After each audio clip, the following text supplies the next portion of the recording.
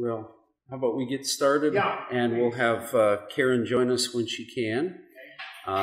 Welcome to Law and Gospel. I'm Pastor Paul Cain from Sheridan, Wyoming, and it's a privilege to present again at CCLE, especially here at Fort Wayne. In the last few years, since I've been asked to do this class, there's been a flurry of new books on law and gospel.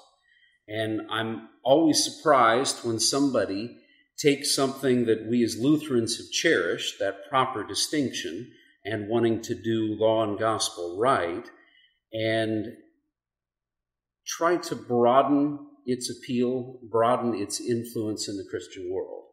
So this is Mockingbird's book, Law and Gospel, A Theology for Sinners.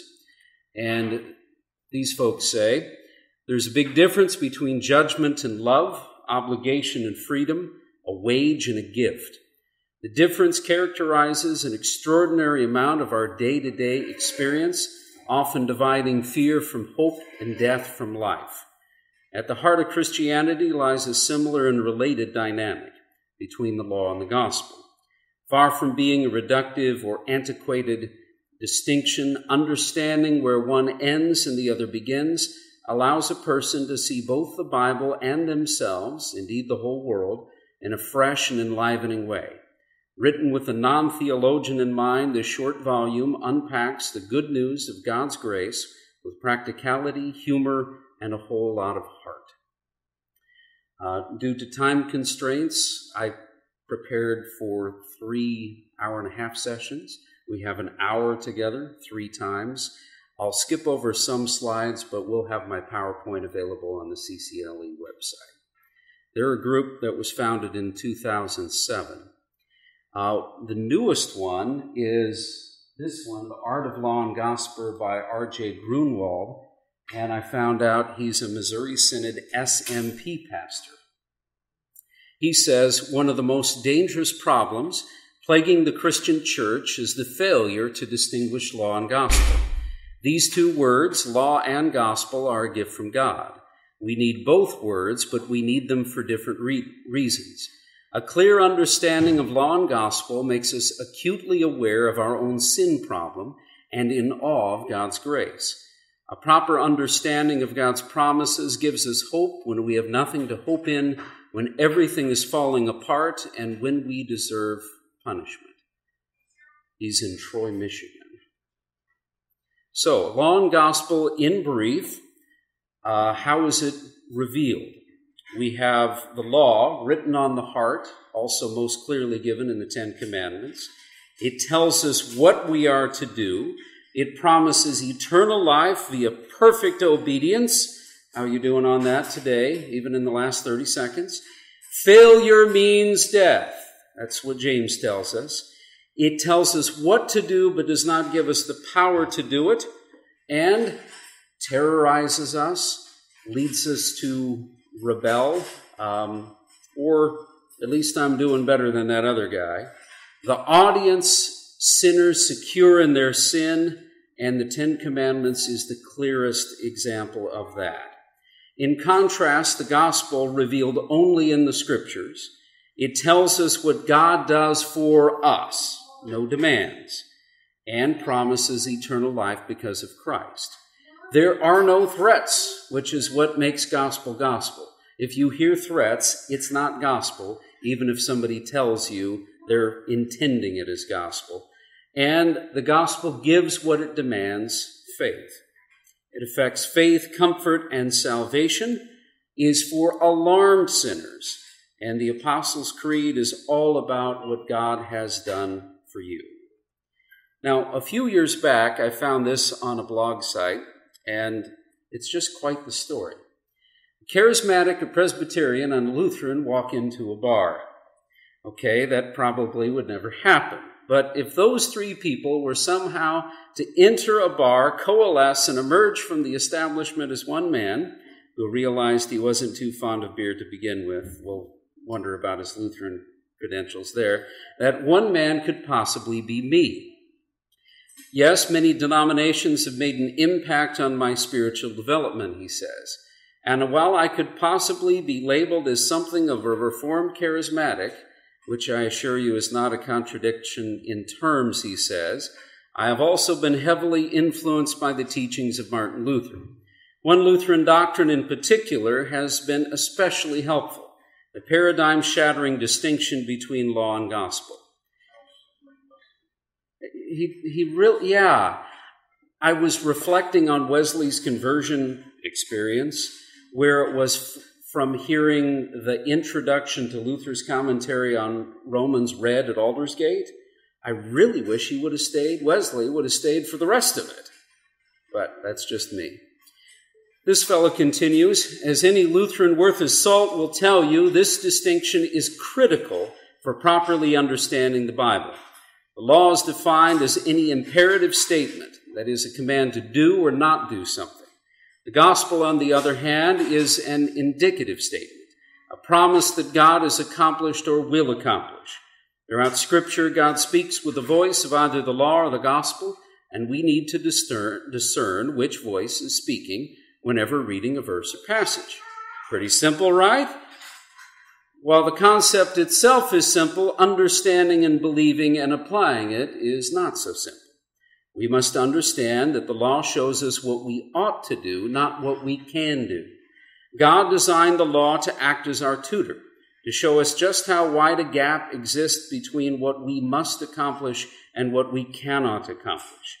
Then, when we see our plight for what it truly is, the gospel steps in and promises that God has done what we could not. If we interpret the law of God as being attainable through human effort, we will misinterpret countless scriptural passages. Or think about the gospel, a word that in the Greek means good news. As has been explained by men much wiser than I, there's a big difference between good news and good advice. The gospel is the former, not the latter. It is the story of the finished work that God has accomplished on our behalf, apart from our help or assistance or merit. The gospel is not a command, but we often interpret it as such. Just the other day, I heard a lady describe the gospel as being about what we should and shouldn't do. That's good advice, not good news. Law, actually. And good advice has no power to save a sinner trapped by the condemnation of the law. One particular aid I found for discerning law-gospel distinctions is the Lutheran Study Bible. My favorite quote from this whole thing is, Lutherans know something we don't know. And I pray that he is blessed by more of what Luther has to say. That was 2013. I should probably check in on him again. So what do you do when you find a book where law and gospel are messed up? You need a stamp. Heretical garbage for research purposes only. I had one of those made for my library. So here's what I recommend as resources on law and gospel. Everything here's on the handout, in addition to some things we'll spend a whole lot more time on here. Scripture. Walther's Law and Gospel. I found a Bible case I couldn't live without. This is a reminder for me not to fumble when doing law and gospel. I just see this on the shelf when I'm writing my sermon, and it's always a good reminder. I've included Luther's 1532 sermon, The Distinction Between the Law and the Gospel, in your handout. Really good overnight reading. You can consider it for your personal devotion tonight before you go to bed. The Lutheran Confessions. Do not neglect Luther's Small Catechism with explanation. In fact, the explanation, updated, proposed revision is on Synod's website right now. Luther's works, especially the sermons, you'll hear Luther talk about the law and the promises. A good example of applying that law and gospel that way is President Harrison's third part of his presentation, his president's report to the Synod Convention, where he talks about the gates of hell shall not prevail. It was true then, and he gives you all kinds of historical references, and it's still true now.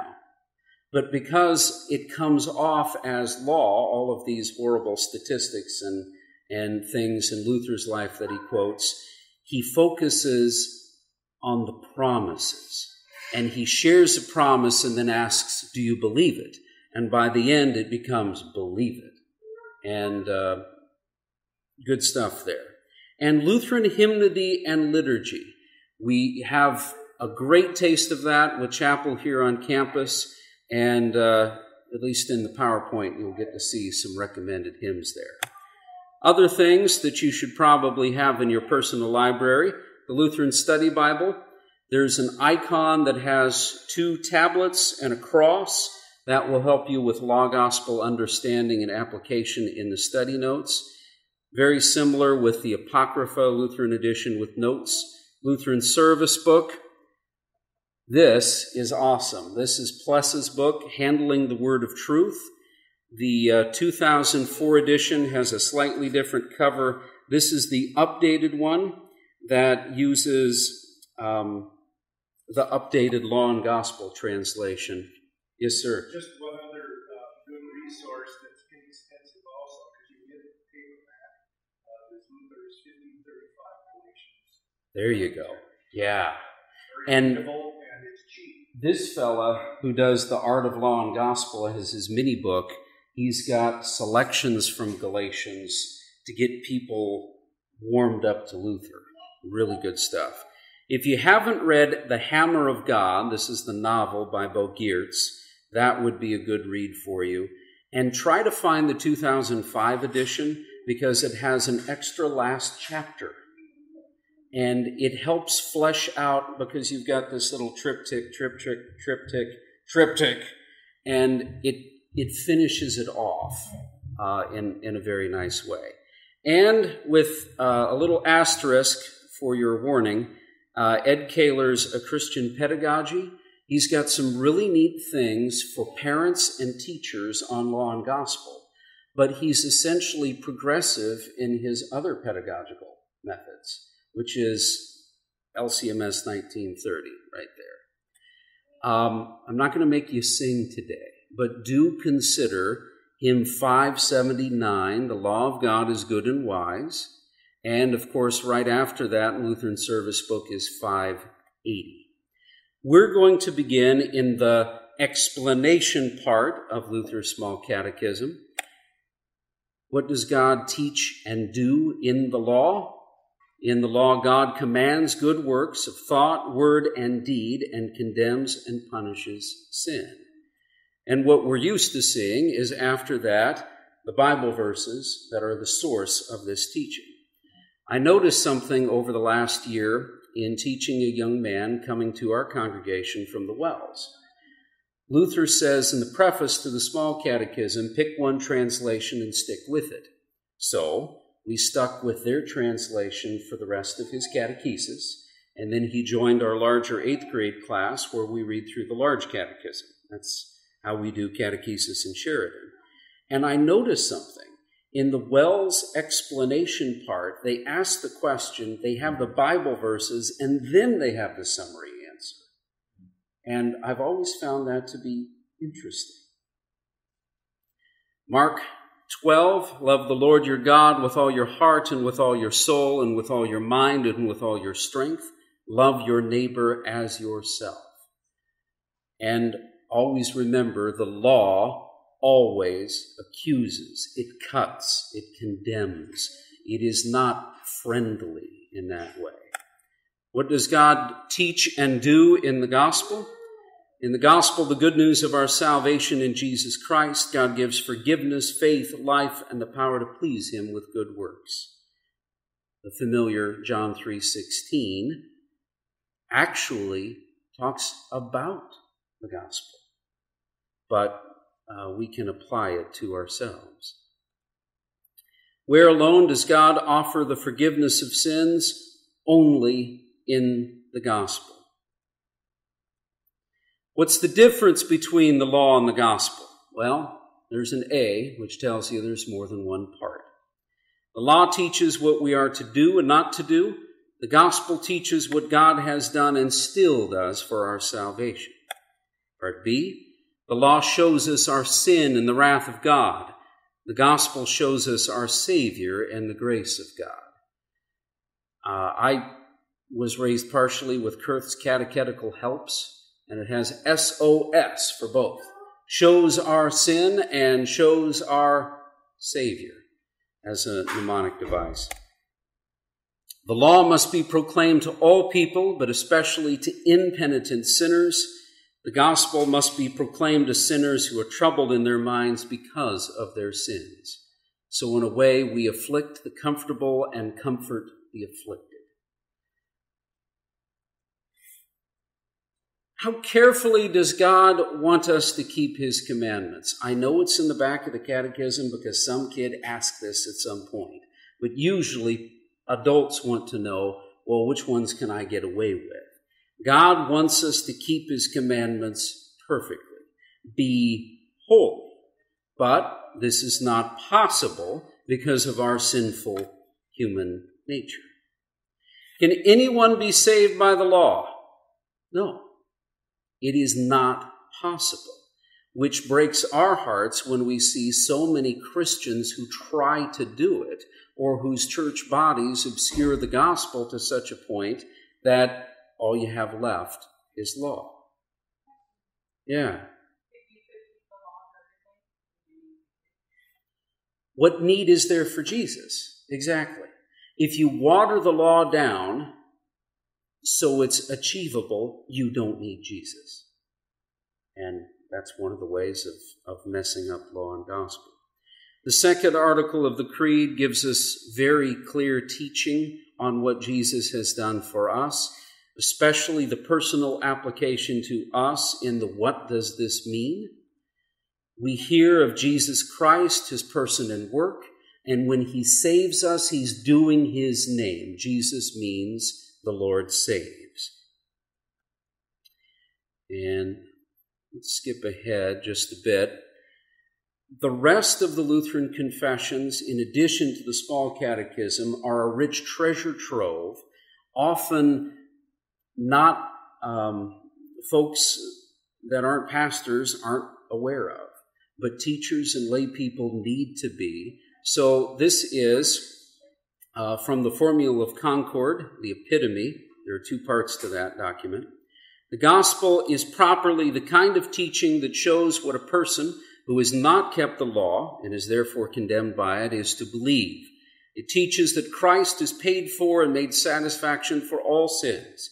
Christ has gained and acquired for an individual, without any of his own merit, forgiveness of sins, righteousness that avails before God and eternal life. The term gospel is not used in one and the same sense in the Holy Scriptures. That's why this disagreement originally arose. Therefore, we believe, teach, and confess that if the term gospel is understood to mean Christ's entire teaching that he proposed in his ministry, as his apostles did also, then it is correctly said and written that the gospel is the preaching of repentance and the forgiveness of sins. Pointing out also that in the Old Testament, the term Torah or law, yes, used in the broad sense, includes also the teaching of the mercy and forgiveness of Christ Jesus. Indeed. When it's the whole counsel of God. So Lutherans define their terms. That's what we're trying to do here as we get started together.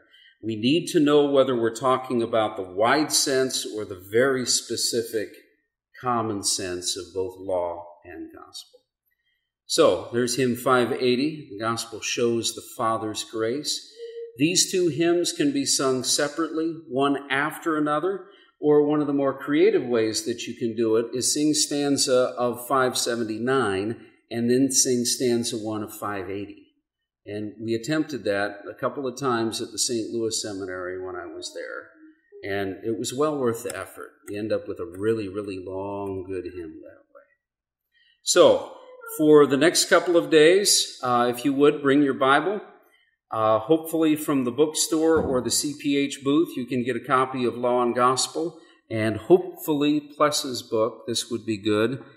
And if you would tonight, read Luther's sermon on the distinction between law and gospel.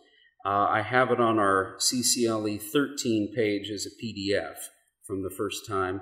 And if you have this book, it's in the appendix.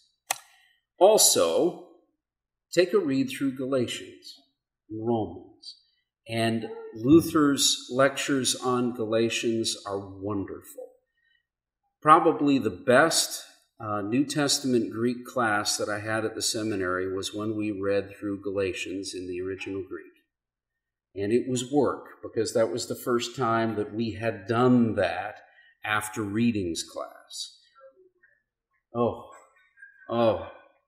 It made us feel rather good. There's another little book from Concordia Publishing House called God at Work, Changing Lives by Teaching Law and Gospel. I have to have an ing word in the subtitle for some reason. This is not to be confused with Dr. Jean Edward Veith's book, God at Work by Crossway, but this is designed in 34 different articles to give you something, basically a law gospel explanation / devotion for faculty meetings. And I could see this as a good resource for you. It's by committee, essentially. So you've got Burkhardt, Pless, Fickenshire, Sonnenberg, Senkbeil. You've got quite a few folks that we would trust to do something like that. All right, and this is what Walther's book usually looks like. Here's mine. If you don't know this fellow, C.F.W. Walther was the first president of the LCMS and of the St. Louis Seminary. And if you put glasses on him, he looks a little bit like Al Berry, but nowhere as good looking as Al Berry was. What we're going to do in our session here is look at his theses that come from a series of lectures. They called them the Luther Hour lectures, which led to a radio show that you've probably heard of. And this was Walther's time when he let down his hair and talked in German rather than the academic and usual seminary instruction language of Latin. He follows a common way of doing theology, where he develops a thesis, assertion based on Scripture as a whole. Then he proves the assertion using Bible texts, quotes from the creeds and confessions, and church fathers and theologians. For Luther, the distinction between the law and the gospel is not a theoretical identification of specific texts as either law or gospel. Instead, it is a functional distinction that is critical for pastoral diagnosis of a person's spiritual condition before God. That's from another Pless book, Martin Luther, Preacher of the Cross. All right. So, within your handout, you can see all of the theses. And what I've done here is I'll give you all of the theses. The most important ones, in my opinion, are the first and the last. The last one being, you're not rightly distinguishing law and gospel in the Word of God if you do not allow the gospel to predominate in your teaching. And Pless organizes these into ways to mess things up. He gives some different categories through his chapters. So I'll give you the bracket ideas from the new edition of Law and Gospel, as well as Pless's overview. 1, the doctrinal contents of all Holy Scripture, both of the Old and the New Testament, consist of two doctrines that differ fundamentally from each other. These doctrines are the law and the gospel. Now, I have this fantasy, and perhaps my theology of glory is that I want to do a presentation like this, a Bible study on law and gospel, with my local ministerial association. Because mostly it's a group of Baptists, or Baptists who won't call themselves Baptists, and me. And then there's the other group, which has the Catholics, the Mormons, the Unitarians, and the other mainline churches. And I don't really fit in either. But more on Thesis 1. These two doctrines differ as regards the matter of their being revealed to man. Law on your heart, law on the commandments, only the gospel is revealed. You may hear people saying, well, I like to commune with God out in nature. Well, will a bird tell you the gospel? Will a bear tell you that Jesus died on the cross for you? No. It's a very law-based environment. And the two doctrines differ as regards their contents. The gospel gives comfort. The law does not. These two doctrines differ as regards the promises held out by either doctrine, and they differ in what they threaten. The gospel is unique. It does not threaten anything. Think about how the Reformed speak of baptism and the Lord's Supper. They're often referred to as ordinances, right? We refer to them as sacraments, and we have to define what sacrament means, as opposed to the Catholic definition of sacrament. But ordinance is a law word, and ordinances are passed by your city council, and they hand out stuff that people need to do and obey, not good news. It usually means an increase in the city budget. These two doctrines differ as regards the function and the effect of either doctrine. Regarding the law, it tells us what to do, but does not enable us to comply. You will hear all kinds of preachers, especially on TV and the internet, and now Sirius XM radio. There's a Joel Osteen channel. God help us. Where the preachers assume that the law, because God says do this, you can do it. Well, that's a misunderstanding of the Bible. The law shows us our sin, but does not reveal to us a way out of them. And the law produces contrition, but without gospel, it leads to despair. This will be a very important point of contact when I do a presentation in September in Utah. We've got 5 LCMS schools in the Utah circuit of the Rocky Mountain District. They want me to come out and explain classical ed to them. Altogether. 5. Yeah, Ty Bramwell was at Rock Springs. He was confirmed by Pastor Holtis. I was his vacancy pastor. That congregation sent me to CCLE 5 in Laramie in 2003 to help out their preschool. And that's how I got involved in this whole deal. Now, he's a pastor at Christ Murray with a congregation of his own and a school, and he's got the first hurdle done. He has a classical teacher on the faculty, his bride. They want to go classical. So I think that with Roswell and with Utah, we can kind of pincer and then call upon you. And I mean, imagine a Rocky Mountain District church workers event on classical education. That used to be a thought of a theology of glory, but it might actually happen now, under a cross, of course. So here's how the gospel is different from the law regarding function and effect. The gospel demands and gives faith. The preaching of that, the Holy Spirit, delivers faith, which receives all of the other gifts. The gospel removes terror and fills one with peace and joy. The gospel requires nothing but gives all. So who's the audience? The law is always preached in its full severity to those who are carnally secure. We don't use that kind of phraseology anymore. Maybe we should again. Those who don't think they're doing anything wrong, those who need to repent. The gospel is proclaimed to alarmed sinners who desire to know the way of salvation. Note that once someone is alarmed, you don't just let them stew in their juices. Whether you're a pastor and it's the point where church discipline has done its job. I'm currently in the middle of 4 church discipline situations, and it is agonizing. Ages from the 20s to the 80s. And it's the worst part about being a pastor. But there is something worse than that, being unfaithful. The gospel is proclaimed to alarmed sinners who desire to know the way of salvation, and it is such a sweet, wonderful privilege to preach. We preach the law as if there is no gospel, and then preach the gospel as if there is no law.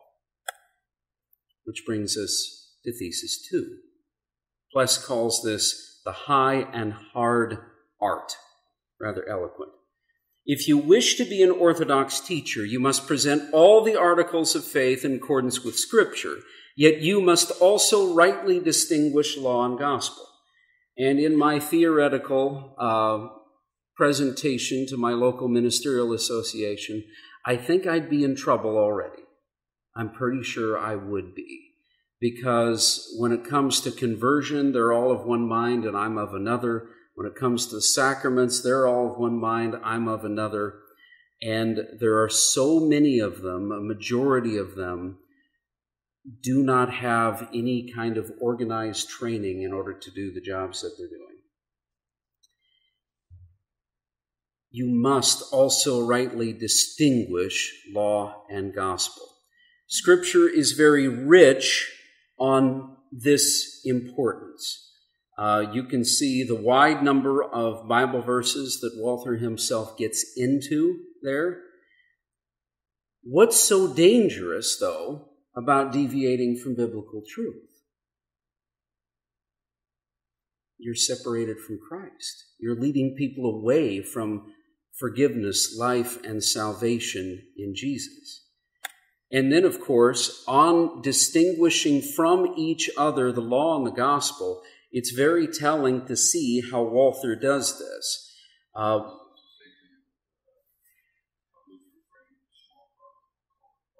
Yes. Right.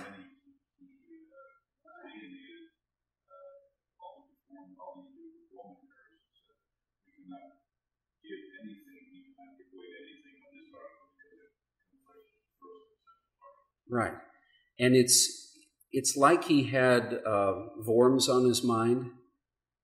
You know, here I stand, I can do no other unless I'm convinced by Scripture or clear reason. We had the joy at our congregation, we have a new Bible class. We call it Thursday Night Theology. It's a lot like what the pastors and elders do up in Billings with their cigars and pints in the garage and read through The Bondage of the Will over and over. We read through Smalcald. And we have one more session to finish out the treatise on the power and primacy of the Pope. And it was just eye-opening because people were wanting more. They were wanting steak with bacon wrapped around it. And so we need to read more Luther. So we very much enjoyed hearing about justification and how all of these other controversies deny something about Jesus. Yeah. Yeah.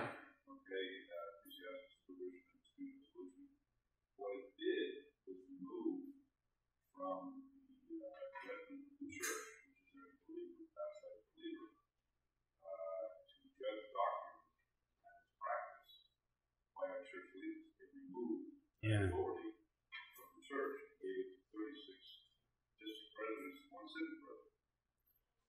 And you pair that with that CCM opinion that allowed someone not to be in trouble if their ecclesiastical supervisor gave them permission, it can only lead to chaos.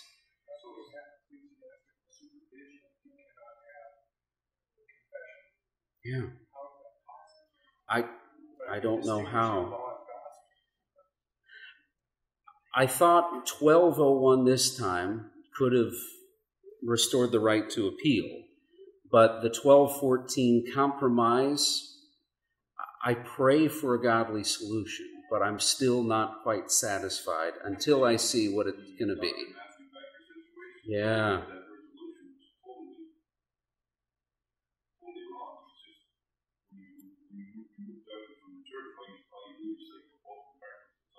Yep. And so it had to be a parish pastor who drove all the way to Indiana, where he was teaching and filling a pulpit part-time, to have that face-to-face before charges could be brought. And it just happened to be a parish pastor who was also the Montana district president and the best mustache in the synod by convention vote. He got 58% of the vote on being the best mustache. But because he's a parish pastor, the compromise was that over the next 6 months, the Council of Presidents and the Board of Directors will come up with a fix. You mean, let's not decide on this matter? That was the compromise? The compromise was the convention empowered those two groups to deal with it. So, as I said before, I'm not satisfied yet, but I am relieved at some of the skeleton that finally got buried. AC 14.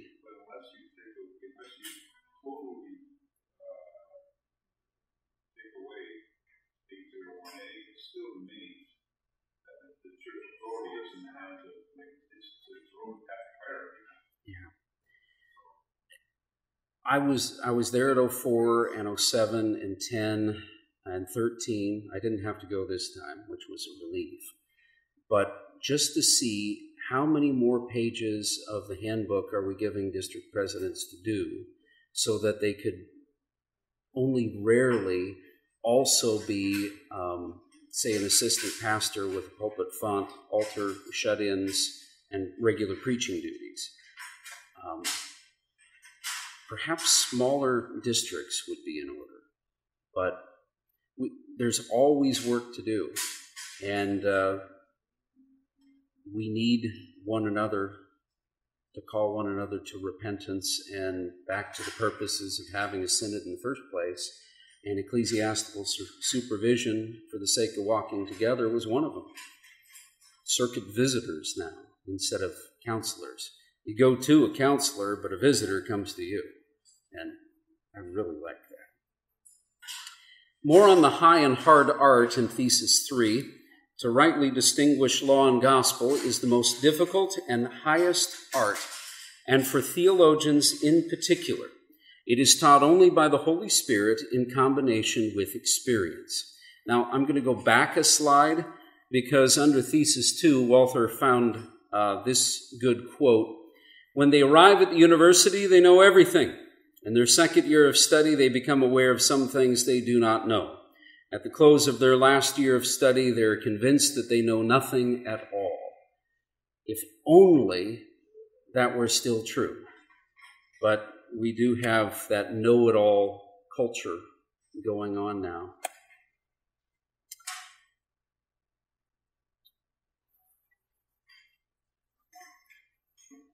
In commenting on Galatians 2, Luther says, "Let anyone who knows well how to distinguish the law from the gospel thank our Lord God, for he can easily pass for a theologian.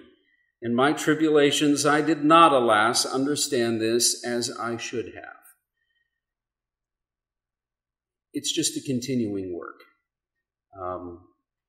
Thank God for the gifts of his word and spirit. Pray that the Holy Spirit will enlighten your heart and mind as you search the Scriptures.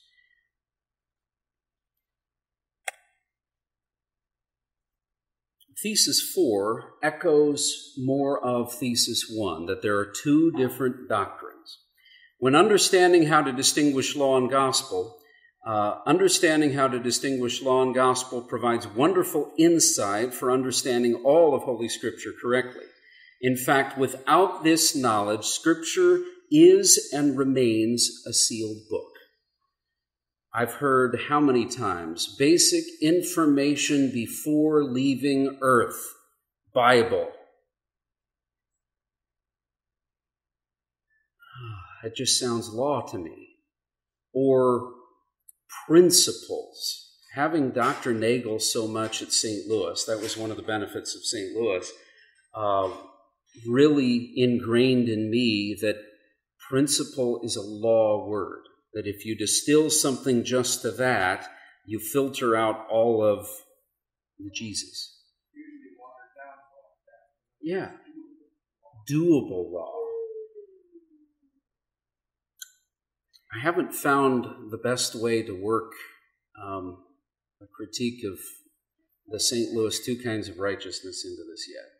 But we did have a speaker, Bierman, come personally. Yes. And I bought the book and read his book and was...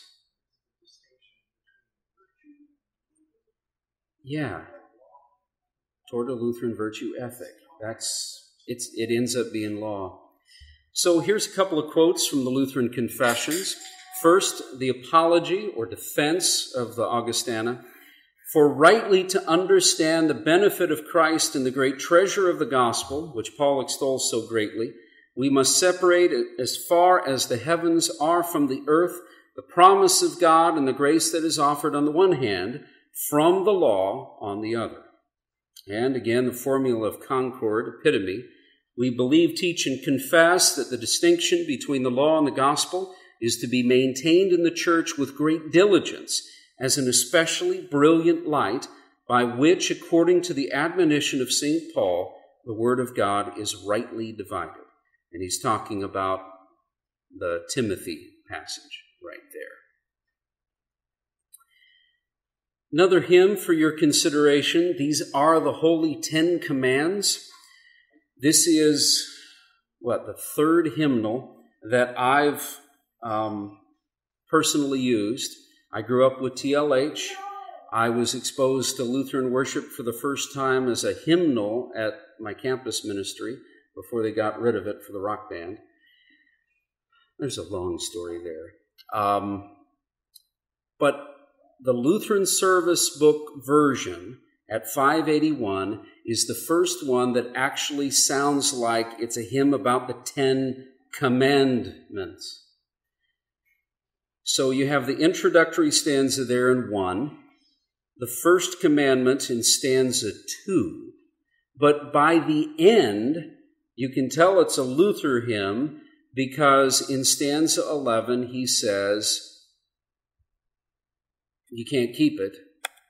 And in stanza 12, you can't keep it, and we have to flee to Christ. Perhaps 579 has a lot more gospel in its final stanzas than these two, but good one to sing as well. So, next up, 21 ways to mess this up, to confuse law and gospel.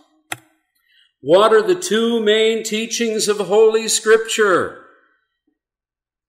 I ask this of my student body during a more interactive sermon, at least a couple times a year. And this young lady stood up, as our scholars do, and answered, "Law and gospel, Pastor Cain." Her father, she's no longer with our school, they moved away, but her father was part of an antinomian contemporary church in town. So at least I got through to her. Later I'll tell you what it's like to have a Seventh-day Adventist parent and the wife of that antinomian pastor try to discipline children on the playground at the same time. Doesn't work out too well. A complete disaster. We also heard this about the incident. You can't punish my daughter. It's been too long since it happened. Okay, the girl gets in trouble on the playground, is clearly in the wrong. Even both of those parents agree, even though barely any gospel, barely any law. And she was mysteriously sick the next day of school, that Friday, and then was away on a family vacation for a week. And this is why we couldn't punish her daughter. Yes. In the 5th through 25th Theses, Dr. Walther singles out specific problems with not properly distinguishing law and gospel. This is not splitting theological hairs, not when they impact your salvation. Is one despairing over the law without the hope of any gospel? Is one secure in the works of the law, not needing Christ or his gospel? That's what we're getting into in the next theses. So we have 2 more hours together over the next 2 days, and we will take a look at theses 5 through 25 in that time. So let's end on time, but I will see if there's any questions. You haven't been shy to speak up, so I encourage that in my Bible classes back home. Thank you very much for your attention, and we'll see you later today, around and about, and tomorrow for part 2.